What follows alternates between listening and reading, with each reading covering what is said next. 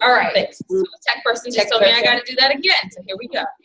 Welcome to the And I Thought Ladies, as well as other local talents book reading. I wish you guys were here in person. I'm so sad that you're not, but that's okay. We'll work with what we got. Yes.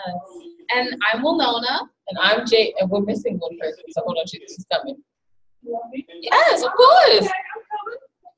And we have with us the NWA Annapolis president, Ms. Jenny Yacovici. Hello. Yes. And she actually made it, y'all. And it was really awesome of her to like brave this winter weather that we're having, or actually having snow, which, you know, doesn't happen very often here. So if you're in like London or LA, if you're in London, yes, we have worse weather than you this time. And if you're in LA, please switch, please. Anyway, I'm going to tell you what we were going to start off with Scarlet Black explaining like what we do and then why we kind of sort of came together. First of all, to celebrate the talent that we have in Maryland and the raging counties, as well as Kemichi, are you here? Okay, She's not here yet. She's not here yet, so okay. And Virginia, when she arrives, we'll actually have Virginia as well. Anyway, we were going to start off with Scarlet Black, and I was going to introduce her instead of doing her entire speech, which would have been nice. Scarlet, okay, no, I'm doing the speech. Scarlet Black runs the Survivors of Domestic Abuse program. And one of the reasons that we came together is just to let more awareness be known about that program as well. She started out in 1989 helping people, women escape using her own money and her own resources to assist with their escaping from domestic abuse, or partners of that had domestic abuse, escaping from them as well as with the children and helping with the child care and everything like that. I'm rambling now because I have to read this up on the fly. And also, we came together because we have a couple of very strong poems in our books about emotional abuse and how most people really don't think that's a thing. They just think you need to be a little more strong-minded than you are, and not let someone change who you are, which kind of isn't true. Because if that was just the case, then people wouldn't let it happen to them to begin with. So we really came together on that point, and Scarlett's a really awesome person, and she's been taking care of people and helping people escape for so many years. And we celebrate her work that she has done, and we try to support her all that we can. That being said, she was also a survivor of a domestic abuse relationship. So that's kind of what she started. I always think that's great. She took a weakness and turned it into a strength. But enough of me rambling about goodwill and warm wishes for everyone. Yay. We're going to have our first reader, if that's okay. Or do we want to do introductions first? We should introduce our panel first. So I'm Jade. You guys probably know that. Winona, Jenny, and right over there, Kemi, yes. I was going to try to get your handle, but never mind for other people who are on Zoom and looking at this. But then we also have Kemi with us virtually. Yay! Right. We're going to start with our first reading, which is going to be Kemi. Awesome. If you wouldn't mind, are you prepared? Yes, We're supposed to be the third, I know, but of the three, you want the first one here. The first one.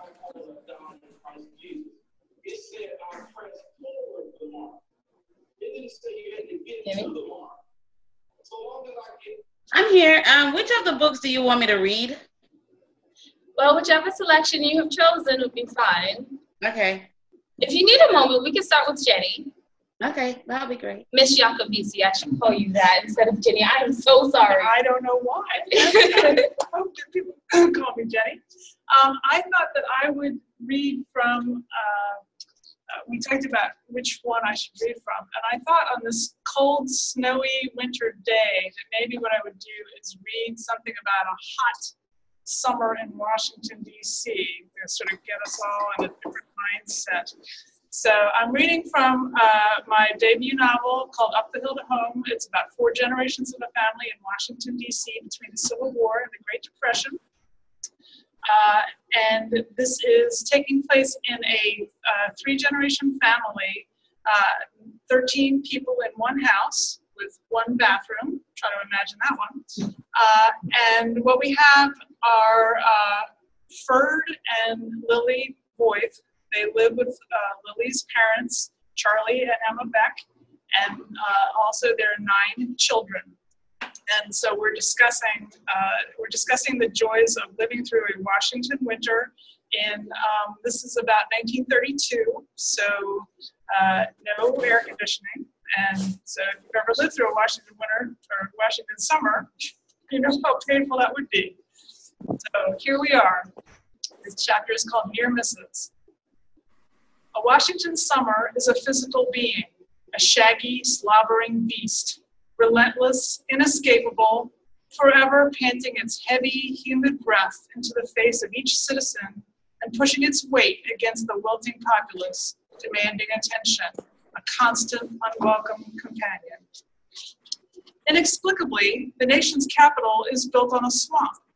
George Washington chose it because he wanted the capital built from the ground up, a new shining city to represent a new shining nation, instead of repurposing an existing city like Philadelphia, which would have come with its own history and significant baggage.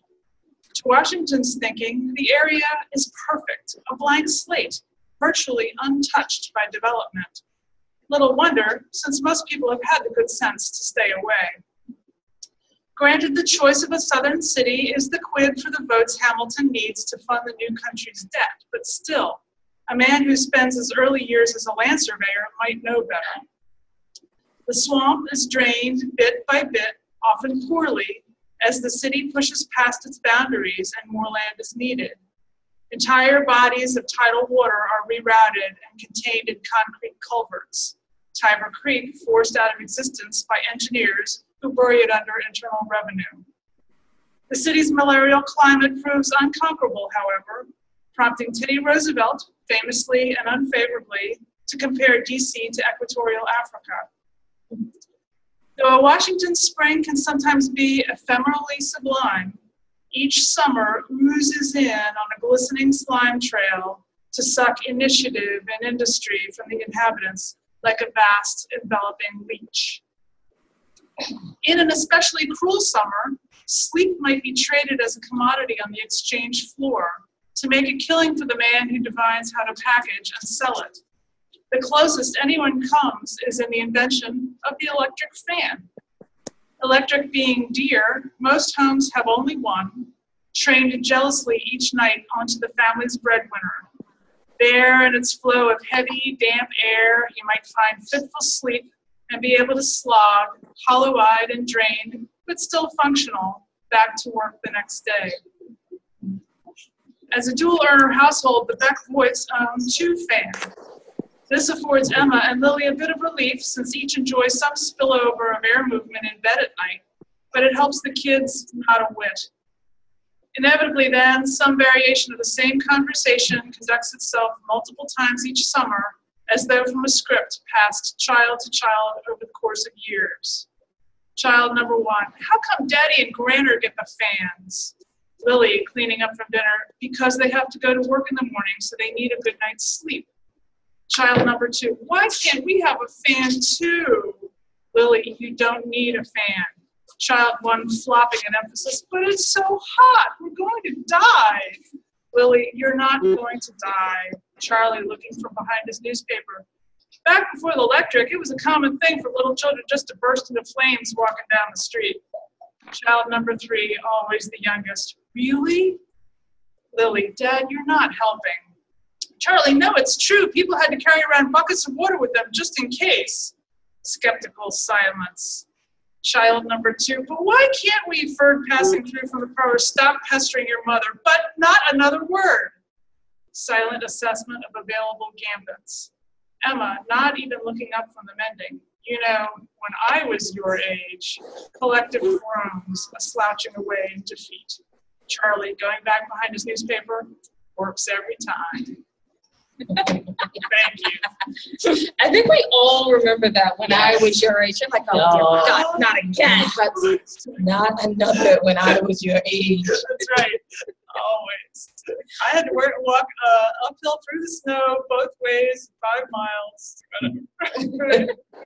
Always happens that way. And then that's always a collective groan. And then it's like, can we do any subject but this? Completely forget about the name. By the way, that's my favorite accent. Yes. Every time she reads That's it. the one that I go to because people in Washington understand what it is. Washington summer, and to think about not having anything like any way of cooling themselves. Yes. And again, in this book, electric had only been added to the house about 10 years after it had been built, or even longer than that. So they had started out with no electricity at all. And they had gas, so they had gas lighting after it had been built. But for many years, it had no electric of any kind. Just that concept of trying to stay cool in basically the equatorial heat and humidity. It's always the humidity in Washington, D.C., isn't it? It's always the That's what they humidity always that say. gets you. It's not the heat, it's the humidity. It's all of it, okay? It's bad. Yeah, it is pretty much. Oh my goodness. And I remember my friend from Colorado when she moved here, the first thing she said is that she was like, are you guys aware that you just drink your air? It is wearable air. Yeah, right? exactly. It's like a blanket. Yeah, in the summertime, it feels like you just put it on. Yeah, Like, exactly. and then I had another friend that came from California. And she said, I'm used to it being hot. I live in the desert in California. She said, I'm used to it being hot. But it just seems like you guys put on an extra coat. I mean, how do you breathe? Very shallowly. Take shallow breaths. But I'm not going to lie, it's better than Florida. I remember when I got off the plane in Florida and I was like, I want to go back to the recycled air. Yes. Can you put me back on the plane? Anything that where you want to recycle air, it's definitely worse. But okay, I apologize, you guys. We got a little off topic, just a tip. Did anyone have any questions in our virtual audience for Ms. Seguoli? Am I saying that right? You absolutely are. Yay! Good Italian, Italian name. So I'm sorry, we missed your question. What was it? I'm sorry, was there a question? Did I miss it? Or was it just a laugh? Because if it was, yes, I am humorous. Oh, the conceit never ends. Never ends. It just Never keeps ends. going. Or you guys can type it in the comment chat section, and hopefully tech guy will pick it up. In which case, they will tell us the question and we will proceed on. And there is nothing. There is never. I never understand this virtual audience. I love you guys immensely. But why? Why never any questions? I'm finished whining. So did you want to tell us how you came to write this book? sure, absolutely. Oh, you know what? You never have to ask me whether I want to talk about it. I think Will Noda and I are good in that way. Right? So I came to write this book, one, because I'm an English major from way back at the University of Maryland, and I think that, as we talked about before, that there's sort of some law in the books that you are legally bound to write a novel at some point. You and you're an English lit major. I've always considered myself a writer, but without having produced a whole lot until I was a certain age. But the thing that really prompted me to finally write this book that I had actually thought about writing for probably 30 years was that I was at a point in my career where I had achieved a pretty good measure of success, well established, and but it really wasn't satisfying my the thing to bring me joy. It was interesting, it was rewarding in a number of different ways, but it wasn't creatively enthralling, and it didn't, I found that I really needed something to find the joy, something that deserved my interest, my passion, my creativity, and so I finally undertook to write this book. And I think that that's one of the things that I try to tell people is that, yes, you need to make a good living. You need to make sure that you're capable of taking care of yourself and your family, your loved ones. But really, we miss so much when we get caught up in day-to-day everything and don't remember that there are that there are those places in ourselves that we really do need to foster, and it is about making the most of what you can contribute and what you have to say, and how you can interact with those around you. And sort of back to what you were talking about with Scarlett, one of the things that I also find is, and I think you all know this too, is that writing is a wonderful way to find your way through difficult things that you're trying to understand for yourself, and where there is some healing that needs to occur, and where you're trying to make sense of things that have happened to you. And I think a lot of people, survivors of different kinds of trauma, find that writing is a wonderful way of healing. For me, I didn't have a traumatic experience, but I felt strongly that I had a story that I wanted to tell. I thought it was an interesting story, and one that would speak to people. And as I said, it was for me, and actually it was also for my mother, because it's my mother's family. It's her story. She is a character in that novel, and which just tickles her to no end. She's 86 now, going on 87, and she just thinks it's the most wonderful thing in the whole world that she's a character in the story. So anyway, so for me, it was that finally doing that thing that was calling to me. That was a long answer to a simple question. I have to say, I love authors for that. Yeah. You ask a question, you sit back, and you Just listen. let go. You go, oh, I understand. I get it now. It's just perfect. It's perfect.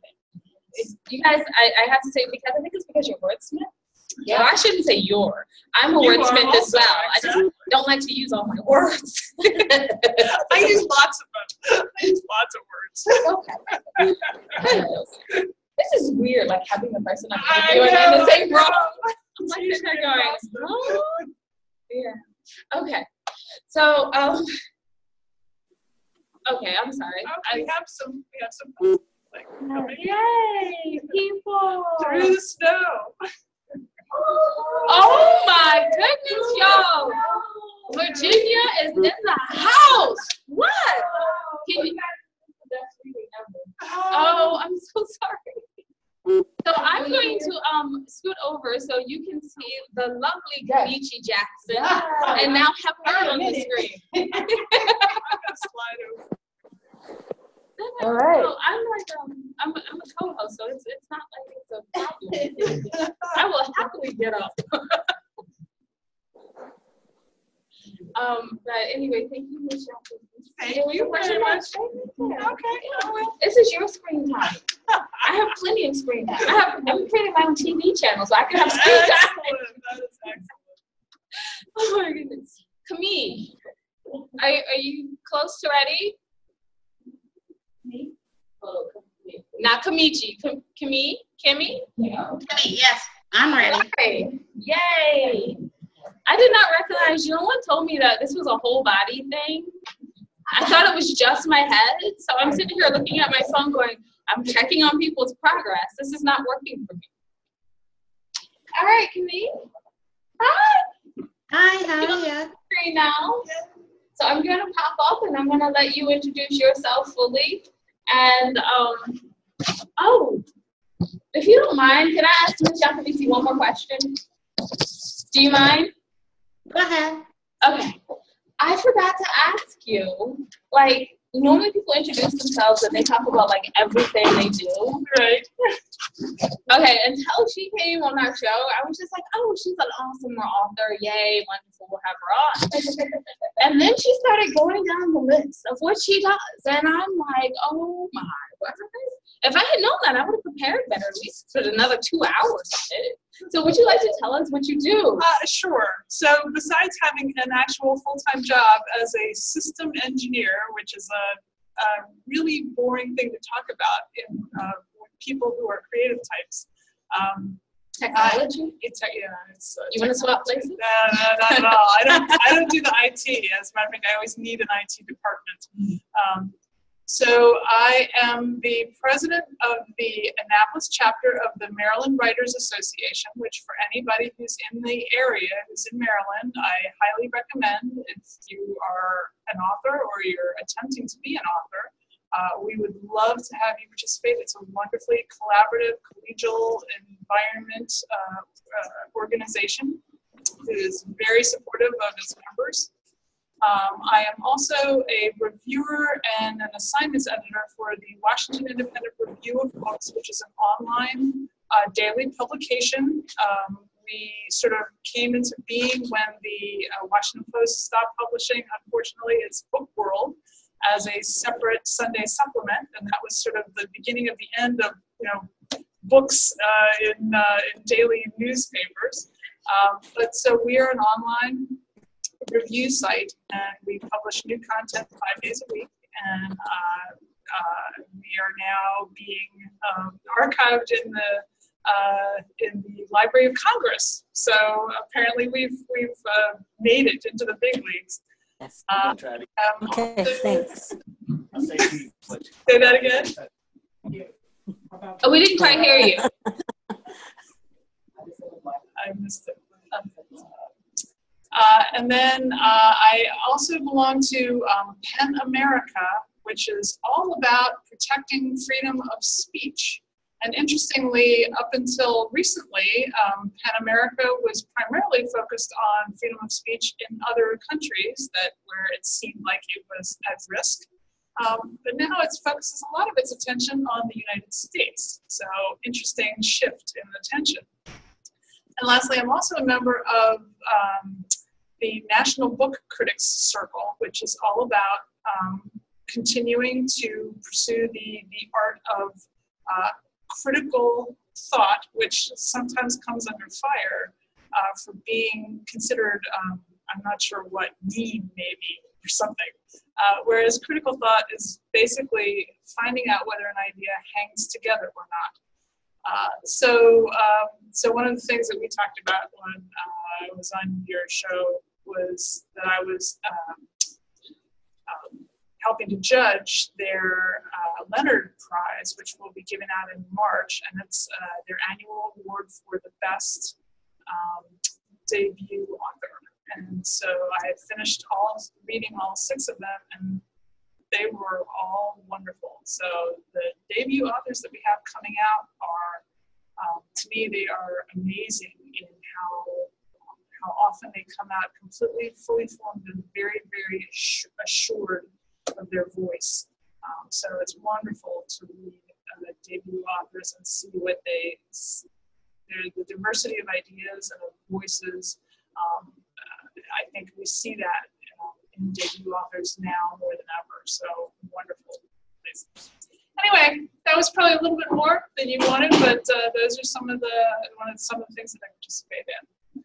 Okay, I'm not gonna lie. When she started going down the list, I was like, "Oh, so what do you do?" And then she went down the list, and I was like, "I just thought she was the president of the Annapolis chapter." Oops. It had a very great book that we could all understand about how we don't want our parents to hear our parents' stories. But that was you. I walked uphill both ways. I had to take my books back together because I was trying to graduate high school. We all didn't want to hear all those things. So it was like really crazy. So between that and I got real nervous after you said it. Like I was so happy it was like a headshot. Because if you ever watch our show, it's only like up here. So I'm sitting there going, Jade, what do I do? As it keeps smiling and being like, oh, that's so interesting. Wow. Otherwise, this is the smiling. Oh, good gracious, I'm in trouble. But anyway, thank you so much for coming. It was just awesome to have you.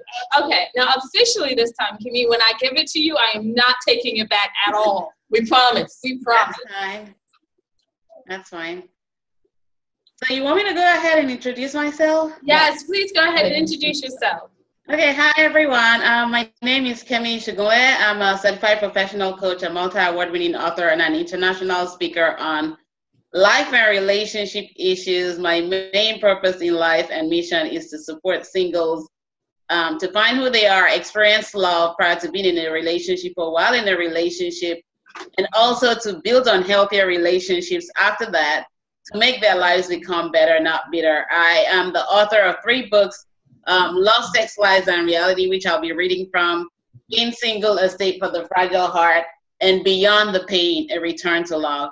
I'm also a full-time IT consultant, and I am also a mom of a teenage son who is my life and my miracle.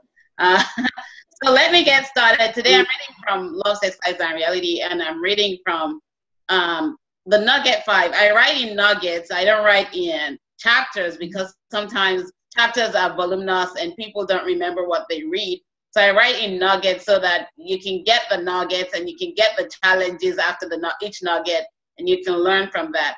So Nugget 5 talks about facing reality after experiencing a breakup or a divorce, and knowing what you need to set so that going forward you don't get hurt any longer or you don't repeat cycles.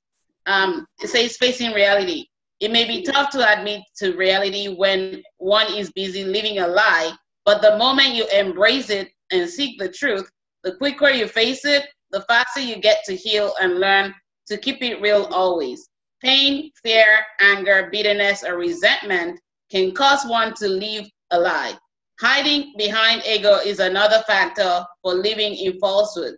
It is very much okay to address issues of the past and face reality so as to live up to one's expectations. Addressing the fear of being alone.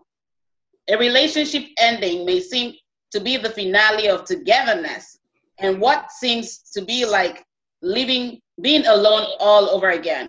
However, you need to realize being alone sometimes has its advantages.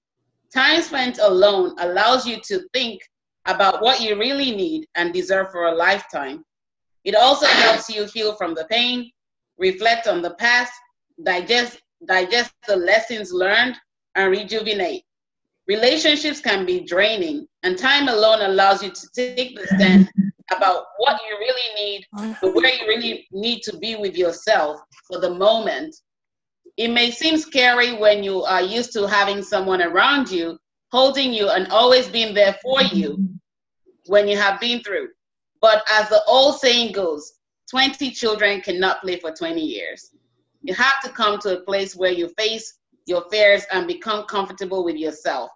I always suggest taking time to be alone, away from friends and family, so you can purge your thoughts and process new ones clearly.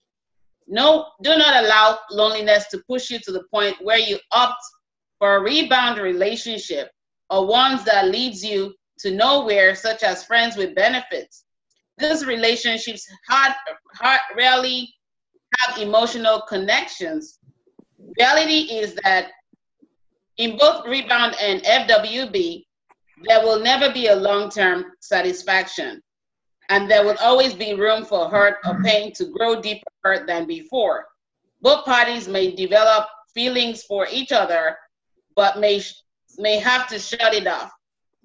Being alone allows you to heal, think, evaluate, redefine your standards, and find yourself once again. It is best to heal, assess your previous relationship, document the lessons learned while not dwelling too much on the past. Yes, it may hurt, but sometimes you need to realize people come into our lives for a reason and a season. When their time is up, they leave, teaching you a lesson or two, which will also help you grow and refine you. Do not spend time listening to sad love songs, but take the time to enjoy you while you still have the breath. Yeah. Okay. Embrace yourself. Regain your confidence you lost. Do not stop dating, and do not do pity parties either. Live life to the fullest and spend time in places where you will meet, network if possible. Thank you so much, Kemi. You're welcome. So,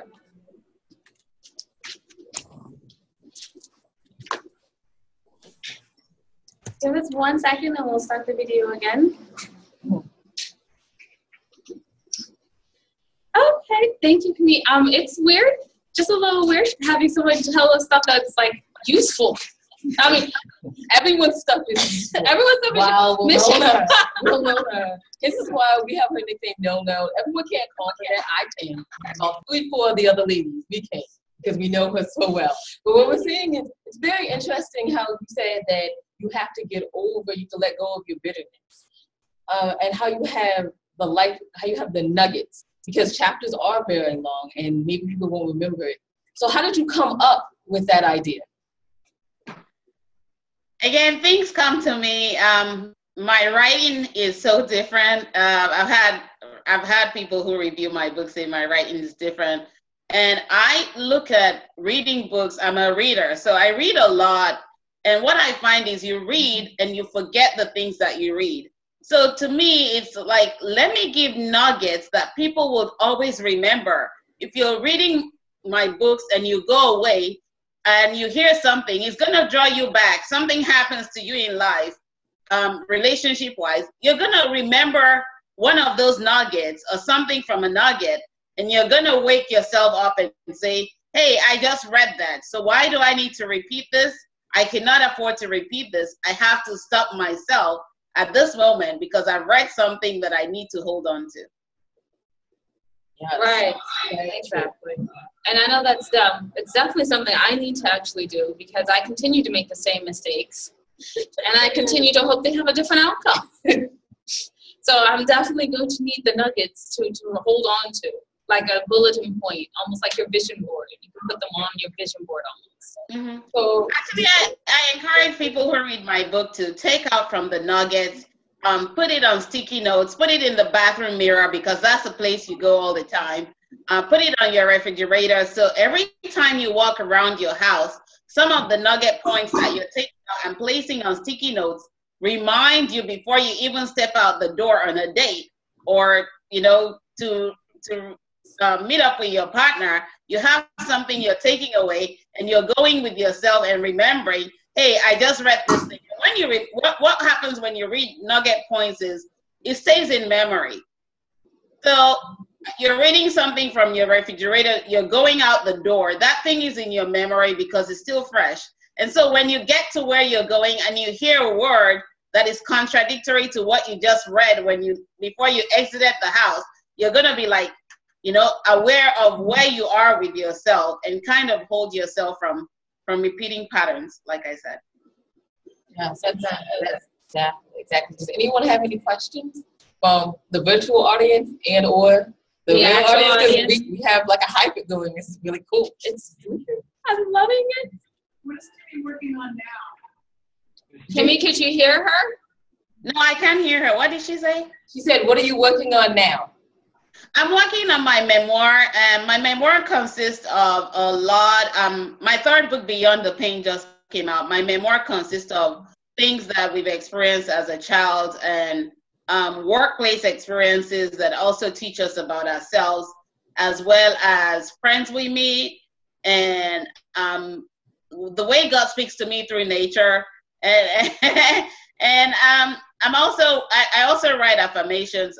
Mainly for the moment, I'm coaching singles just to make sure that we kind of build on healthier relationships, because from previous generation to our generation to the next generation, there are cycles that are being repeated, and it's better to just kind of break the cycle, break the chain, and help build healthier relationships, and not really carry the hurt and pain along, because when you're hurting and you carry the pain without healing, you can never truly love anyone from a place of pain. It's so true. It's so very true. I think a lot of times people go out and they try to start loving someone from a place of pain, and then they try to like immediately cover it over, like, oh, I can go get a new relationship. That's my Band-Aid. No, you need time for everything to heal and everything. You can't like run out and if you got cut for real and think you can stick a Band-Aid on it and keep moving. Without the stitches. You're going to need stitches, proper medical care. So we need to do the same thing for ourselves emotionally as well. And I love that you brought that out in your books. And I'm loving the fact that your memoir is about getting beyond the pain. And thank you, Ms. Yakubisi, for the wonderful question. Any more questions from the audience? More questions for the audience means less work for us. Okay, I guess on this snowy day or wherever you are, or where some people are in London, this late day, thank you for joining us still. It would be. I was wondering, Seguola, would you mind saying hey real quick? Because we just love hearing from you. Yes, we did. No. Nope, not saying hi. Sorry. No, sorry, my what's it called? My mic was on mute. Can you hear me? Yes! Hi, everyone. Hi! I just love your accent on top of it. I never said that one before. So, Yeah. Let's say it. That's actually my second home. Oh, really? London, yeah. Oh, cool. Whereabouts in London do you stay? North London. Ah, right. There's this battle between the North and the South. The North Londoners don't like South London. The South Londoners don't like North London. I know, right? Well, it's been a pleasure listening to all of you. The little human, I always talk about my little human. She's sleeping now. So that's why I've been able to sneak in and sort of listen. But then so I've had to put everything on mute. And I see someone else is in her bedroom because I'm in the bedroom as well. Okay, now you have me turning around to look like, what's going on back there? Is that Lindsay? Lindsay, she's in her bedroom as well. I'm in my bedroom. So. Oh, yes. Hello. So, I mean, I just wanted to say it. I want to shout out your wonderful podcast that you have, the Seguola Salami Show, which is very awesome. A #1 rated literary on iTunes. I mean, you have a very great podcast, and thank you for joining us today. Thank you very much for inviting me. She wasn't even on the panel, but we're going to shout this out to y'all. She has the executive producer author reality show coming up on January the 27th. She will actually tell you, stay in contact with her for the actual podcast date when it will play. I think it's sometime in February. Am I correct, Seguola? Sorry, you've lost me now? Never mind. Don't worry about it. Sorry, say that again. You weren't even supposed to be talking. It was just like, oh, she's there. I got to say hi. Yes, but sorry, repeat what you said because I didn't get it at all. Oh, she wanted everyone to know where they can find your wonderful podcast and your website. Oh, right. Okay, but you said something about something in February and I didn't get there. Sam, look at her. Sam's trying to clean it all up. Clean it up for her. I was saying that in the future, you're going to have a show with the executive producer of 40 Day Author, the reality TV show. Yes. Sorry. I've got baby brain. I keep saying that, so please forgive me. Yes, we've got the author for today. So it's this lady. She's trying to, or she's in the process of setting up this 40 Day reality TV program. And it's kind of like Shark Tank. No, not like The Bachelor. So it's like you're going to have 40 authors, they're competing to get like a publishing deal, and they'll be going against each other and doing lots of wonderful things. So she's going to come talk about it on the show. So that's going to air sometime in February, I think. Yeah. Thank you. It's just such a cool thing, a cool notion for the 40 Day. The lady who came up with it, and then number 2 that you got her as on the show. I want everyone to know. As you can tell, obviously, I want everyone to know. Yes. Thank you very much. You guys are super. And you know what, everyone, I think you guys should say thank you to the And I Thought ladies, because they love coming to my cafe, my podcast. They make it go around and around. And everyone thinks they're absolutely amazing, and they're so funny as well. I'm seriously embarrassed now. Yes, if I were Caucasian, I'd be blushing. I think I should take your line that you took from Will I Am. I just think myself that if I was lying, you would see my blush. Okay. We should probably We're gonna move on and act professional, we promise. I know. I was like, I've been practicing all day. I got up this morning and I was like, professional Winona is showing up. Professional Winona. I don't think I'm ever gonna see the day. I don't think I'm ever gonna see that day. Okay, now can I just say something though, right? Winona, I always admire your necklaces. Like you always have like, I think pearls, they have these really classy, like, I don't know how to describe it, but every time I see you in pearls or similar necklaces, I always think, oh, you're so classy, right? Because that's what I think of people who wear pearls, and saying you're looking really smart. Don't worry that you just say things that make people laugh all the time, but you always have this really classy look Seguola, to you. You're setting me up, Seguola. You already know she is like the narcissist. Now you're setting me up, Seguola. So I love you anyway. I was gonna say my smile can't get any bigger and my head can't get any bigger. So no, I'm set me trying. up. And thank you so much for Thank inviting you. me. I have an entire collection, and I spent most of my life collecting my pearls. I just love pearls. All 10 years. You know, basically, that's kind of like me indirectly saying you can win next year coming to London if you just bring some with you.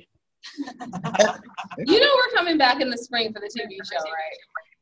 Even better. So how many can I get one for each day of the week? No. You can get 2. One for you and one for the little human when she grows up. Okay, we'll deal with that. We'll manage that. Thank you very much. Two is not too bad. Yeah, that sounds like a plan. You're welcome. Okay, we're going back to Kemi real quick. Kemi, did you give us all of your credentials and everything? And where people can find you. And where they can find you? They can find me on I was listening to her and I got carried away. You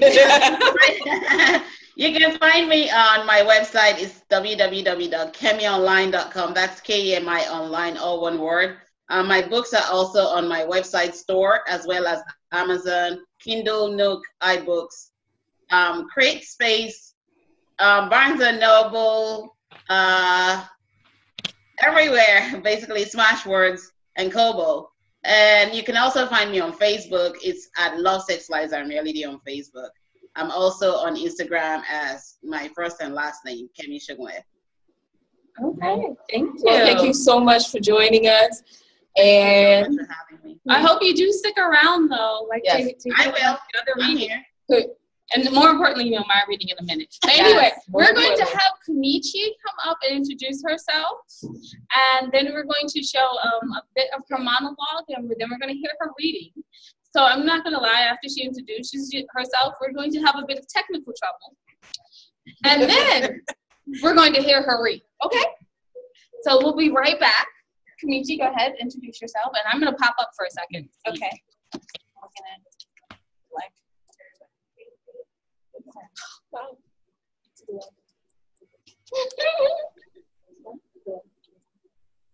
okay, so yes, okay.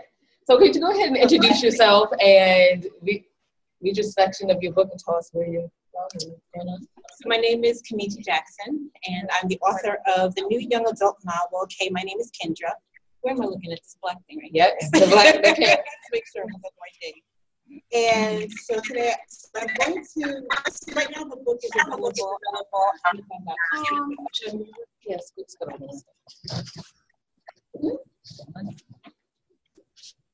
Okay. Right now the book is available on Amazon.com, Create Space, and it'll be in other places. There's going to be a website coming. I'm trying to get people to really come to Goodreads. So I would love for you all to connect with me on Goodreads as Kemi Jackson. So the book has just recently come out. Just to set up the reading a little bit, this is a scene. The book is about this 15-year-old character, Kendra. What happens when her sister returns? Her sister has been missing for several years. And then what happens when she returns, and what happens when an uncle comes back into the family. So there's some family drama that's going around that. So to set you up for the reading, what's taking place in this particular reading is that she and her sister are together and spending one of their first afternoons together. And remember, there's 10 years that have gone by, a lot of things they have not talked about. And so it's basically a catch-up session. So Kendra has told her mother that she's going to the library, but she's lied about that. She's spending time with her sister because no one else in the family knows that the sister is there yet. So they're sitting in the car, and she says, I start talking about how me and Eris, their older brother, don't get along at all these days. That somewhere deep down inside, I'm sure I love him and he loves me, but that he and I don't seem to have much to say to each other. That it used to bother me a lot, but I think it's probably for the best now because he gets on my nerves and I don't have many good words for him anyway. I tell her about Philip, that's their younger brother, how he had decided in his senior year that he was going to skip college and try to get into the music industry as a rapper and a producer, but had bumped into some famous hip-hop executive at an all-star party in Atlanta about a year ago and had come back from that trip with a new plan to go to business school while hustling his music so that he can someday launch his own record label and have a bigger piece of the game. Miaisha is extremely interested to hear about Jada, that's their younger sister, who was still in diapers when she left. When I tell her about Jada's talent for fashion, Miaisha gets all excited, since that is something she and Jada have in common. I'm sure once Jada meets Miaisha again, they'll click right away. For a minute, I'm kind of jealous at the thought, but then I push it to the side because I know for a fact that no matter how close my big sister and my little sister may get, nothing and no one can touch the special relationship that Miaisha and I already have, period. I don't have a whole lot to say about my parents when my sister asks me about them. I tell her Daddy's still working at the same company that brought us to Virginia, except now he's a manager or something. She shakes her head when I mention that Mama is working 2 jobs. She says she worries that Mama's going to burn herself out one day soon. I don't respond because I don't want to have to say that I think Mama started doing that to keep from thinking about Miaisha when she ran away from home. Miaisha gets kind of quiet when I tell her I don't have much news to report about some of the aunts, uncles, and cousins that she used to be close to, because we don't really ever see or hear from them anymore. That after she left, things kind of just fell apart for reasons I know nothing about. She looks kind of sad when I say it, so I try really hard to think of something, anything I can tell her that might cheer her up. Our cousin Lakeisha pops into my head, so I talk about her and how she just started college last year. Now that might not be such a big deal if it weren't for the fact that she was someone the doctor said would never live past the age of 5. Keisha's mother, one of Daddy's favorite cousins, was diagnosed as HIV positive just before she got pregnant with Keisha. So Keisha was born with the disease. The doctor said she didn't stand a chance. And yet here she is, still alive at 19 and pursuing a career as a lawyer. No one knows if she'll ever get there, but she's here right now, and that's what we celebrate. That puts a smile on Miaisha's face. But then she asked about another one of our favorite cousins, Niles, and I feel bad that I have to be the one to deliver the news that he was killed in a drive-by 4 years ago. To this day, no one really knows what happened. As far as anyone can tell, he was just in the wrong place at the very wrong time. I tell her about the funeral and how horrible it was to see Niles laying there in that casket like that, how his mother, who we call Aunt Butta, threw herself in there with him and had to be pulled out by 4 pallbearers before she finally calmed down long enough for the minister to finish preaching. To this day, she had been right. Miaisha gets quiet again, and then she finally asks about Uncle CJ, which I figured she would get around to doing sooner or later. Has he been by lately, she asks, as she digs around in her purse. I get the feeling she doesn't really need anything in there, that she really just wants to hear about him, but she's playing it off like it's a casual question. I remember Daddy telling me once that Uncle CJ had come as a complete surprise to Nan and Papa, who had married young, had kids young, and had already raised 3 by the time the doctor told them they were pregnant again with a 4th child. Daddy had only been married a few months himself when my grandparents called to say he was going to have a little brother. He and Mama helped take care of Uncle CJ as if he was their own, because it had been years since Nana and Papa had a small child in the house, and it was flat out exhausting, they said. My uncle was still around a lot when Eris and Miaisha were born within the next few years, so growing up, he was more like a big brother to them than an uncle. They were tight, the 3 of them, even after he went off to college. On breaks from school, he would spend part of his time with his parents in Virginia in the house we live in now, and part of the time with us in Connecticut, where we lived back then. I was really young at the time, so I never really got to know him. But I've seen lots of pictures of the 3 of them together doing crazy stuff, and of him and Eris playing basketball and football with some of the boys from our old neighborhood, and of him and Miaisha laughing. That I do remember. Them laughing together all the time like they shared some private joke no one else ever got. I remember that she would pronounce his name Siege, and he would call her baby girl. By that time, he was beginning to make headlines for his football skills, and some of my relatives said he started to change, started getting a little cocky, a little arrogant, Mama once told me. He lived with us for a minute the summer before his first season as a professional player. That was the last time I remember him being close with our family, though I know my brothers have kept in touch with him over the years. After that summer, no one spoke about him anymore. After that summer, the two sides of the family stopped hanging out together. I could never understand why, but it hits me now that whatever had happened to change the family had happened that summer before me and Aisha left. Can I keep going, or is it just too much? Okay.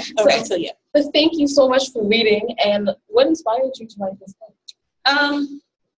It's a story that a lot of people have to deal with because it does touch on topics like social topics like depression, especially in the Black community. And there is some sexual abuse issues going on there. So that's not what the entire story is about, but those are topics that are touched on. And you hear about it so much. It was a story that I wanted to really write because I like the character. She reminds me of a few people I know. It's very awesome. Any questions from the audience? Oh, Winona's just sitting in the audience. Winona. So, have you done any recognition for your writing? So for this book, yeah, I had entered the manuscript in the Amazon Breakthrough Novel Award competition back in 2011.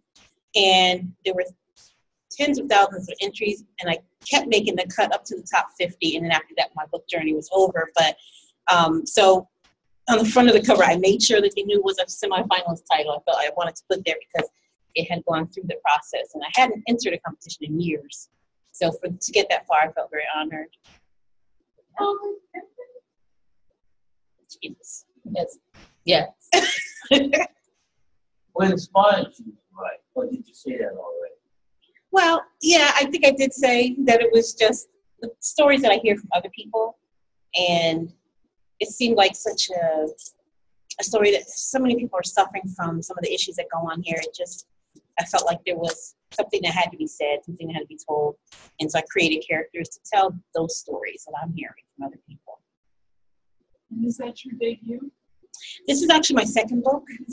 This is my second. The first one was a chapter book, kind of a chapter book for young readers, which I am going to re-release because I really love that book. And that character is a 9-year-old character named Reggie Brown. So that book is called You're Too Much, Reggie Brown. I'm going to re-release that one. But this is my attempt at a young adult novel. And then from here, I want to go on to, I promised Seji, was it Lola, that I would do a second book to this. She made me promise. And then I'm going to do an adult novel called The Brownstone. So I think I'll hit every genre I can. Is the second book after this going to be based on Kendra or someone else? It'll be Kendra. It's going to be called, that much I do know, starring me as myself. And it's going to be Kendra probably a couple years further along, having dealt with some of the issues, but there's got to be new challenges, and I haven't figured that out yet. But it will star Kendra in some way, maybe even with a different cast of characters. I'm not even sure yet. Have you always had the gift of writing? When I was in school, I did a lot of, not creative writing, but book reports, and I knew I liked to write them. I didn't discover that I could write until I was 21, 22 years old. That's when I put the first book out. I had no idea that I had enough stories in me and that I could craft stories. I just didn't know. She meant like that was 2 years ago. Up here, right? Many years ago. No. It I was, was going to touch that. it was 2 years ago, you guys. 23 now, promising career. Awesome. Awesome. And so now I'm going to invite Winona back up because we are going to read from one of our novels. After Winona goes to get it, she forgot it. That's funny, but that's not like it's about that's about right, yeah. So Winona's gonna come and take my chair. Oh. And here we go. Hello, y'all. I'm back in front of the camera. My favorite place to be. Oh, you can stay there wherever you want to move. That doesn't really matter to me. It's nice. I get to share it with someone who's like semi-finalist award winning. Take a picture. Anyway, so I am going to read from our book quickly, and then I think we're going to have the New York lady read in a minute. So I'm going to actually read her. I'm going to actually read hers, which is funny. It's a great introduction to her, huh?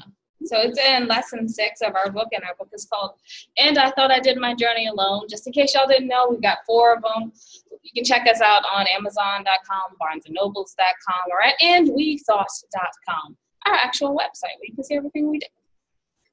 All right, it's called And the Winner Is by Tara Turner. You can't have me. I'm here and you're there. And you don't know how to get me. You can't know what I know, and you can't feel what I feel. And you can't do it like I do. It has nothing to do with my smile, my style, or my swagger. I give myself permission to admit I'm better than you. It has nothing to do with your pride, your plans, or your desires. So no neck rolls, no finger snaps, and no ultimatums. Just a lovely note on my best stationery, stitched with my je peux tout. You're worth that much at least. And I forgive myself for cheating myself because of you. And you loved me that much harder because you knew it too. Praying I wouldn't open my eyes. So this is me leaving, sometimes wearied, strained to the breaking point with all of your trying.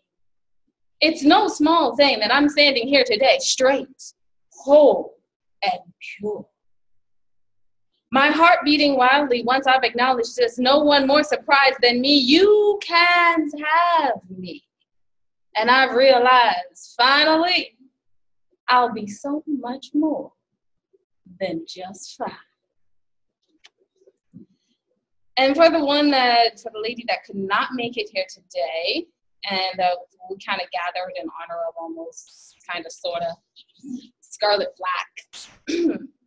I'm going to go ahead and give her poem a try, The Old College Try, by Scarlet Black and Alexis Rose. Book studying and getting down to business, putting on a little chubbiness. Classes, friends, choosing to study, learning how to define me. Frat, sorority, and the occasional party, experiencing college freely. Boyfriends, girlfriends, learning boys from men, and then I met you with that wavy hair and great eyes. Now my friends say you can't love him. A compliment shouldn't make you cry. I have no answers, but I know I'll give this the old college try. To you, I studied to become unsmart, but this is a matter of the heart. To my friends, you don't understand. It's not me. It's not the man. Sorry. Let me go back. To my friends, you don't understand. It's me, not the man. If I correct what's wrong, he'll see clearly. Then he can love the improved me. I'm trying to explain what makes good sense. Y'all's opinion is making this relationship tense. Stop acting like you don't see the flaws. I am tired of your pretense. I know how to improve. The ball is in my court. It's my move. Study harder. You'll see I'm not stupid. Stop looking at other men. He's the best offering from Cupid. Have fake hair just a little longer. I can't forget the eyelashes. Have a rounder booty that look like acorn squashes. I need to plump my lips and fill out my hips. For my eyebrows, I buy black or dye. He doesn't control me. I'm giving it the old college try. My grades are slipping and I don't know why. I sit alone at night, waiting to cry. I know you don't hit me, but somehow I feel you lie. I toy with the idea of trying to die. I'm existing on this earth for what? For why? I'm not good enough for a reward in the sky. You aren't abusive, that I'll animately deny, but when you speak, your words sting like lie. At my dorm and wait, you lie. You tell me I'm so pretty and then unpretty, but note the females as they pass by. I failed again, I say with an inner sigh. I promise you, I'm giving it a better old college try. I drink only water, I lose the weight, but just by a quarter. I don't eat, but you insist on my diet. I cheat, I don't see fat, but you'll point it out like that. I make sure to do extra study, but I never learned, supposedly. I ask you what else could be wrong with me. My college try is oh so meagerly. You don't seem to notice the true me. Now you have your master's degree and a wife that wants more and she cheats, steals, and lies. My suggestion to you, give her the old college, try. And that was my end of my reading today. Any questions for us? Oh, wait. Excuse me. Not us. What's the fifth book in the series? And I thought he was the one. How close to that? How close to coming out? Well, we are Done, pretty we're much. almost done, and so we have a couple of other things to hurry up and get done. So we're hoping for late winter or early spring. Yes. It was supposed to be this month, but then we pushed it back because like I actually had to turn in my books. And then I started playing around with the TV pilot episode thing, which I hear is not that great. I'm joking. But anyway, it doesn't matter. I'm turning that one into a book too, so I'll have the End I Thought Ladies, the episode novels as well. So so that and I think it was the one should probably be out in March or April of this year.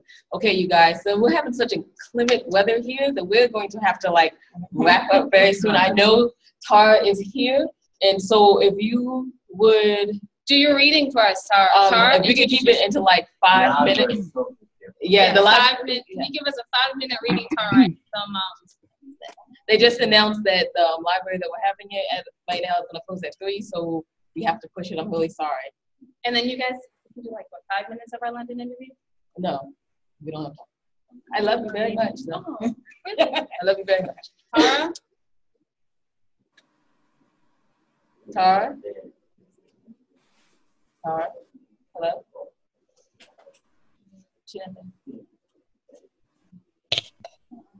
Tara? She was there, right? I thought she was. She's not here?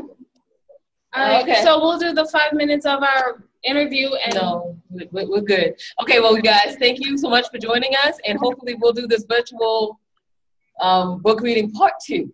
We'll call it part 2, and Tara will be there, and hopefully everyone else will join us back. And thank you for all the authors that came out. Jenny, what up?